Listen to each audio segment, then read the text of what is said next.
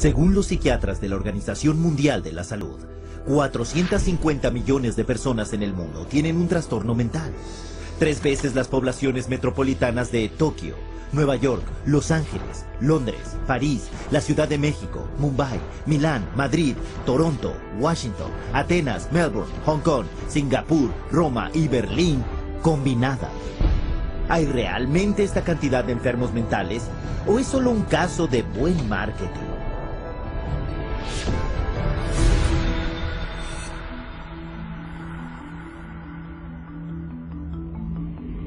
A principios del 99, Estados Unidos se enfrentó a una nueva epidemia aterradora.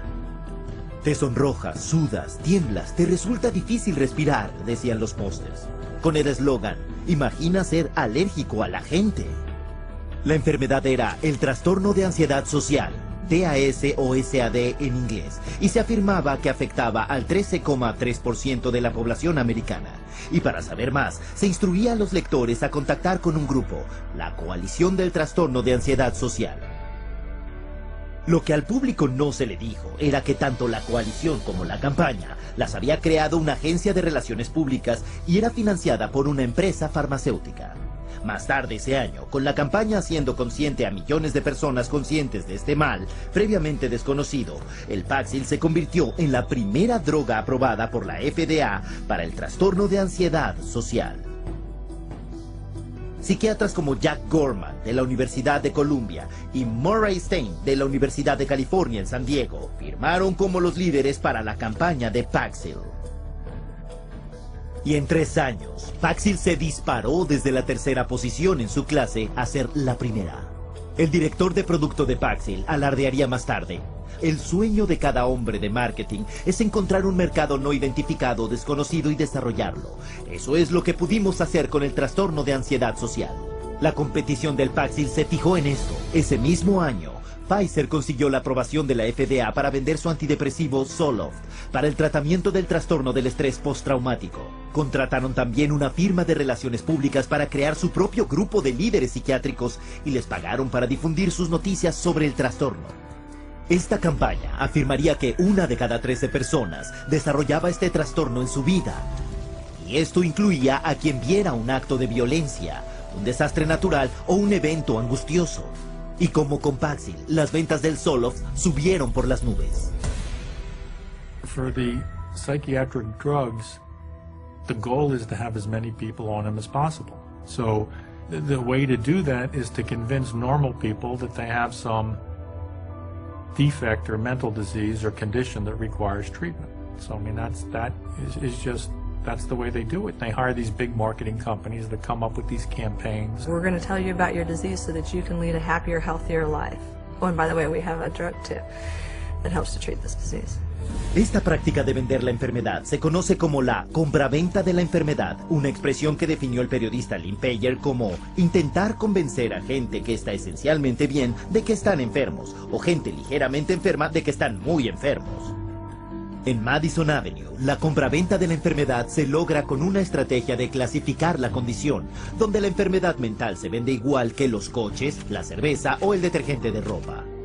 Y de acuerdo con el mayor gurú de Nueva York, Vince Parry, no hay una categoría terapéutica que acepte mejor la clasificación que el campo de la ansiedad y la depresión, donde la enfermedad raramente se basa en síntomas mensurables y por lo tanto abierta a la definición conceptual.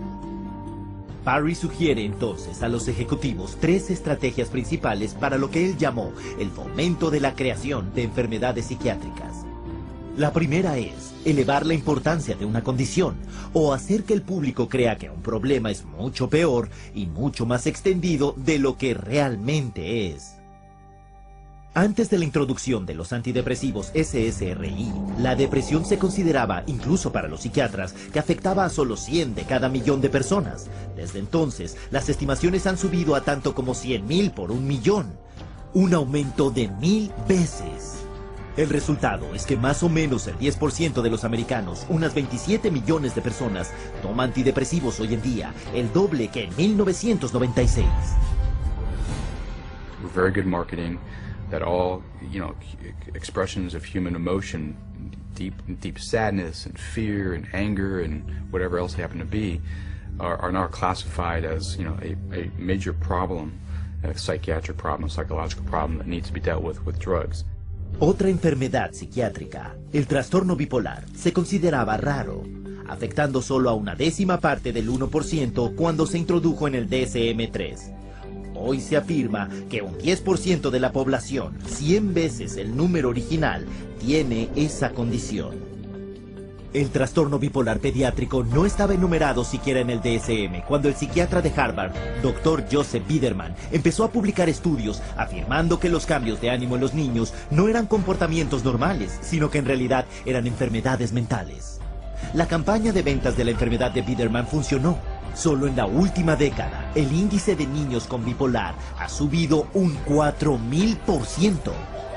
Pero lo que no se le dijo a los padres era que 25 empresas farmacéuticas distintas habían garantizado el trabajo de Biederman.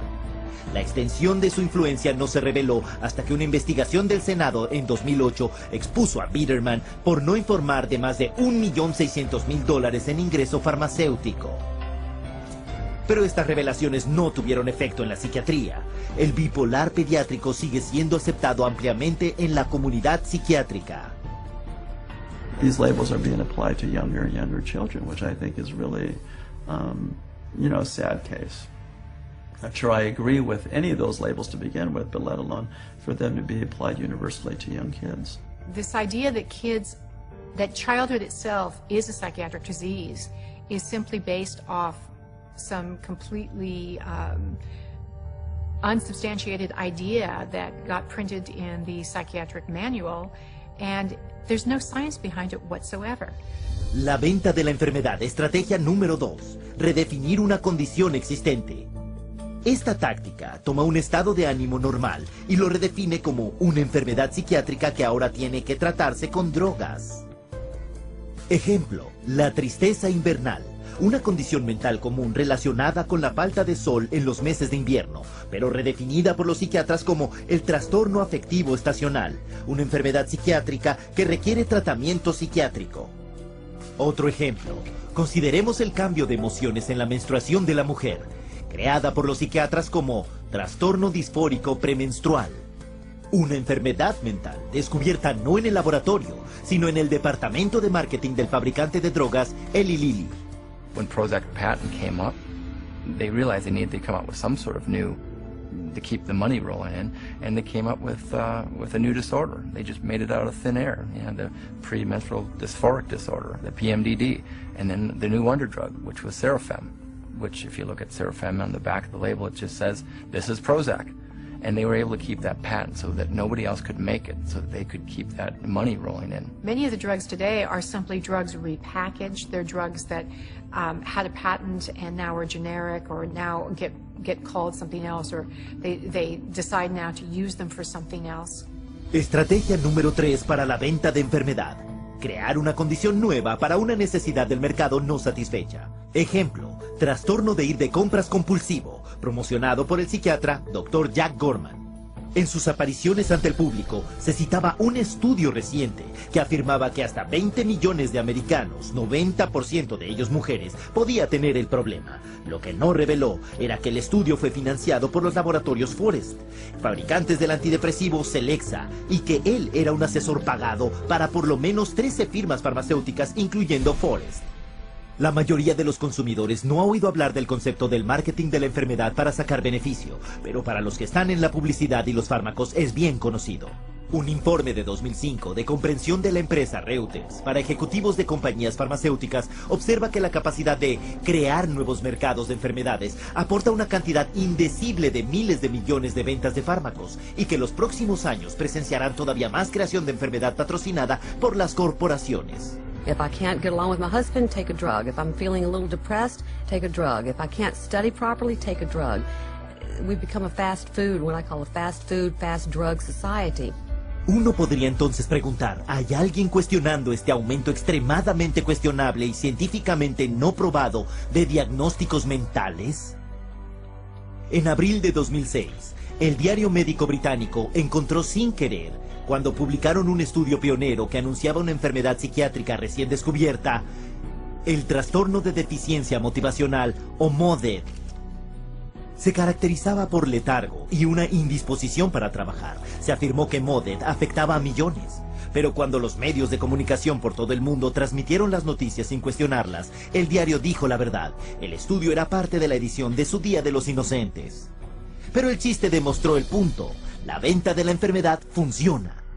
Incluso gente sin enfermedades mentales pueden ser consideradas en riesgo y que se les recomiende un tratamiento de drogas. Un estudio publicado en el diario de la Asociación Médica Americana instaba a todas las víctimas de ataques al corazón a tomar un antidepresivo para prevenir la depresión, estuvieran deprimidos o no. Luego se descubrió que los autores tenían una relación financiera no revelada con el fabricante del antidepresivo, Lexapro. El drogado preventivo es la onda del futuro.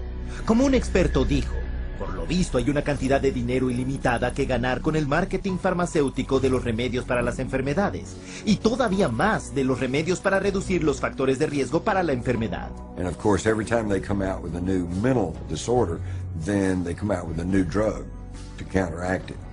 At least to me, it seems like nothing more than a marketing ploy. There are certain executives in the pharmaceutical manufacturers that have stated that one day in America, every person will be on drugs, healthy or not. Con estas astutas campañas de ventas de la enfermedad, 100 millones de personas en el mundo están hoy en día tomando psicotrópicos. Y como resultado, la industria de los psicotrópicos está ganando más de $150,000 cada minuto.